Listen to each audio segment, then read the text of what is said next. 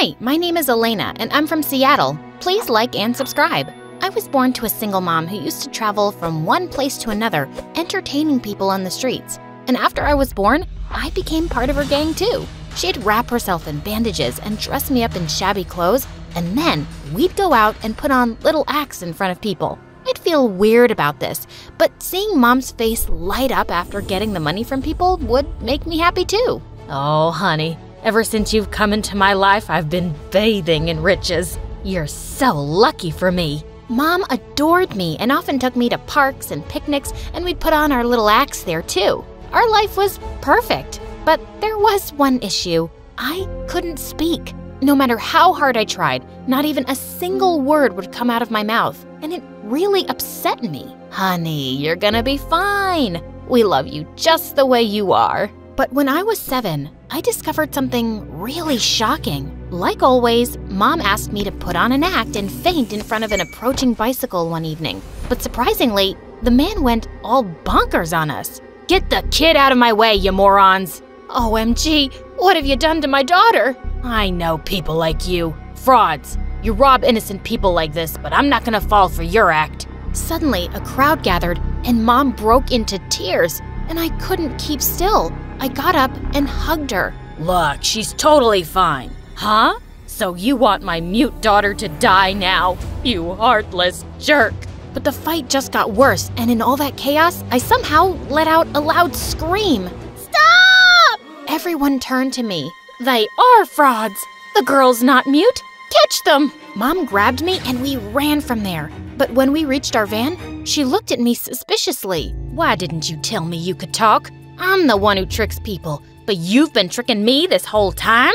She did what? I had so many questions, but again, I couldn't speak. Later, she took me to a doctor and we discovered that I was just a late speaker. And with practice, I could speak like the other kids. But my happiness was incomplete because now I knew the reality. My mom was a con artist who made fools out of people and took money from them. Come on, baby. We're getting late, and this time make sure you don't shout or scream. You're a good girl, right? No, and I'm not going anywhere. What? Why? You liar. Bad. How can you say that, honey? I had no means to raise you. That's why I got into this business, and now you're saying I'm bad? Do you know, if I stop doing this, you're gonna have to give up on so many things. All your favorite foods and trips. Can you do that? Well, maybe she really had no option, but I knew that this was wrong, and I refused to be a part of it anymore. I told her to stop with the stupid acts and get me into school, or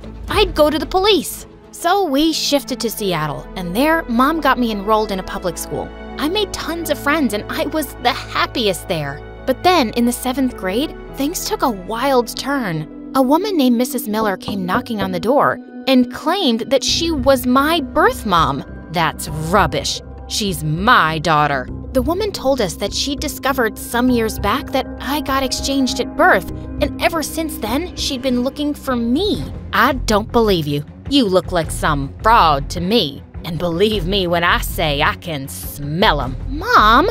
I know it's hard to trust me, but I'm sure you're my daughter, Elena. Please, give me a chance to prove it. But Mom pushed her out, and I felt really uneasy about this. What if she was actually telling the truth? And then a few days later, the unthinkable happened. Cops came to our house and arrested my mom. Wait, what are you doing? My mom's innocent. But the cops showed me CCTV footage, and it turned out Mom had robbed a bank this time, and now she was gonna serve time in jail. As a result, I was sent to a foster home, and it broke my heart.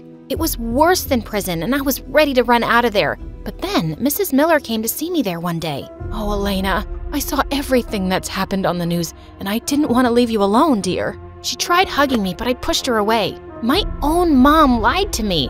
I wasn't gonna trust some stranger now. I know you can't trust me, but I don't want you to live in such a place when your mom can take care of you. And I will get you the proof you need. Mrs. Miller kept persisting, so I agreed to get a DNA test, and just like she'd said, the results were a match, and she was indeed my birth mom. I was super shocked by this revelation, and moving in with her seemed so much better than rotting in this filthy place. So I agreed, and she took me to a palace-like house. My birth mom was freaking rich. This is gonna be your home now, sweetie, but I need you to promise me something. The girl who was switched with you, Stella, I haven't told her about any of this yet. I've loved her like my own child, and I want more time to speak with her about this, okay? I promised not to say a word about it, but as we entered, a cute little boy bumped into me and we both fell on our butts flat. Ouch, that hurt. Hey, are you okay? I helped him up, and Mrs. Miller told me that he was my younger brother, Jeremy. And indeed, we looked so much alike, but he seemed really shy and ran away. Later during dinner, Mrs. Miller introduced me to Stella. A distant relative? But how come I've never heard about her, Mom? Because she lived very far away, honey. But now Elena's gonna stay with us for a while, and I want you guys to be good to her, okay? Don't worry, I'm gonna take good care of her, and we're gonna be like besties. Stella seemed like a very nice girl. She showed me around the house and even let me borrow some of her gorgeous dresses. I'm having a sleepover tonight with my friends, and we're gonna have so much fun. And she was right. It was a blast. Everyone loved me and kept complimenting me. Your cousin is amazing, Stella. You should invite her to all our sleepovers. And I guess we won't even miss you because she's so much more fun. Gosh, these girls were so funny and crazy. They asked me some questions about my family, and I came up with some random lies. But Stella looked a bit suspicious. The next few days were amazing. Mrs. Miller would take me out shopping, and we'd have so much fun getting to know each other. She even took me to her workplace, and I got this proud feeling knowing that she was a top lawyer in a huge firm. And soon, I wanted to be just like her. But that night when I was asleep, I heard some strange noise in my room and I saw someone going through my stuff. It was Stella. What are you doing here? Oh, well, I was just checking up on you. Go back to sleep. Saying that, she rushed out of the room, but I felt really uneasy and I couldn't sleep after that, so I went downstairs to the kitchen for water. And there, I found Jeremy hiding behind the kitchen counter, binging on ice cream and cookies. Caught you. No, please don't tell anyone I was here. I swear, I didn't eat anything. Hey, it's okay. I'm not telling anyone. Relax. After he calmed down, I asked him what was wrong. I binge eat when I'm nervous about anything. What are you nervous about, Jeremy? I always fail all my subjects and all my friends make fun of me, and we have tests coming up. It's freaking me out. What if I helped you with your studies? Really? Yeah.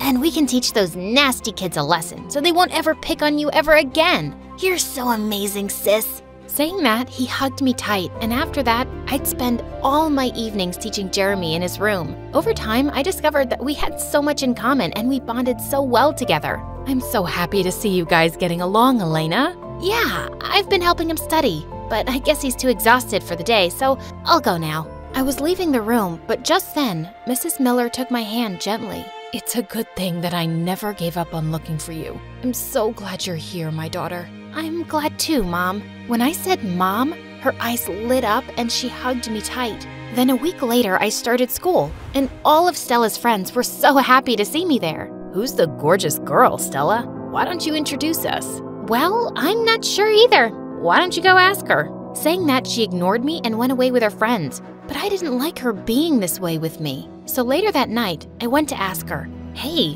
what's the matter? You've been acting weird lately." "Yeah? That's because I know something's up.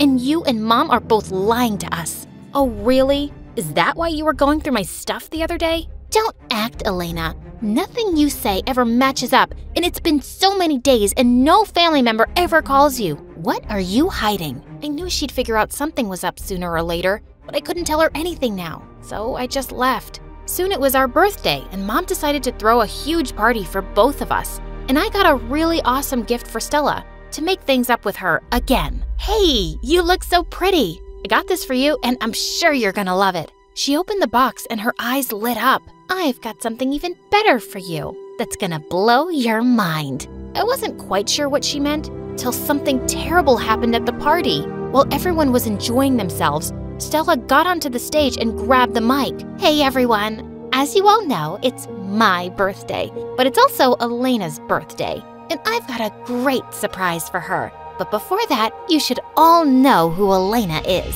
Saying that, a slideshow opened on a screen behind her, and it had pictures of my mom and all the news about her being a con artist and a robber. That's Elena's mom, and Elena's a fraud, just like her. Stella, stop this nonsense at once. Oh, this ain't nonsense, Mom. This is the truth. And now I want to know why you brought this street rat here and hid it from me. You're such a horrible person, Stella. Oh, do you want to cry like a little baby? Stop it. Don't hurt her. She isn't the con woman's daughter. You are. Suddenly, a loud silence swept across the room. Have you lost it, Jeremy? What are you talking about? Stop hurting Elena. She's my real sister. No, Jeremy, stop. Stella looked at Mom with questioning eyes. What? What is Jeremy saying? Mom? Mom remained silent, and the look on Stella's face changed and she ran to her room. After that, Mom asked all the guests to leave. Jeremy, how did you know this? Once, I heard you talking on the phone about how you were looking for your daughter who got exchanged. And that night, when you came into my room, I wasn't sleeping, and I heard Elena was my real sister. Jeremy, but you shouldn't have said this in front of everyone. You were crying, and Stella was hurting you, so I immediately went up to Stella's room, but she wouldn't let anyone in. Even Mom tried talking to her, but she didn't come out of her room for a few hours, and I decided to break in through the window. But when I got there, I saw she was lying unconscious on the floor. We immediately rushed her to the hospital, and the doctor said she was all right, but she just passed out because of shock. Later that night, when she gained consciousness, I was right next to her. What are you doing? Get away from me. Stella, calm down. I know it's a big shock for you, and I can understand how you feel, but please, listen to me. I don't want to hear anything, Elena. I hate you. I'm gonna lose all my family and my home because of you. You're not losing anything, okay? Mom's loved you for so long and brought you up like her own daughter. How can you even think that she'd replace you? Elena's right, Stella. You're my daughter and my family, and you're always gonna stay here with us. But Elena's your real daughter. Isn't that why you brought her here? And now even Jeremy loves her more than me. She is my daughter, but so are you. I love you both equally. Yeah, I love you both equally too. I'm sorry for what I did. So, you promise you're never gonna let me go and I'll always be important to you? I promise, honey. Suddenly, she pulled Mom in for a tight hug and I joined too. You guys, I'm here too. Come on then, what are you waiting for?